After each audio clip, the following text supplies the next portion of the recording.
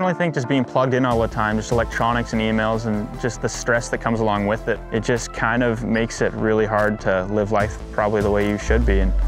electronics just, with society, don't let people connect the way they used to. And I get sucked into it as well and just get stuck on Instagram and Facebook, and it's just all internet-based now. All the chaos of getting yourself all the way up to a new place, way out in the middle of nowhere,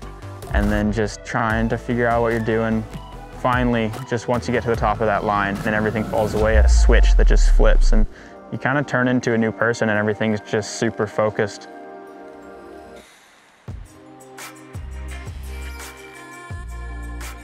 I think definitely being far out and just a new place helps you kind of get rid of being plugged in for a few days at least, and it just helps you kind of get to know yourself better, and you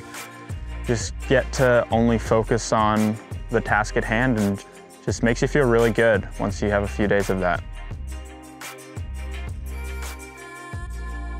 Being out here just unplugged from everything really makes you, as you get back into society, feel like you should have more human interaction and have more just time with friends and family, and just keep yourself unplugged for maybe as long as you can.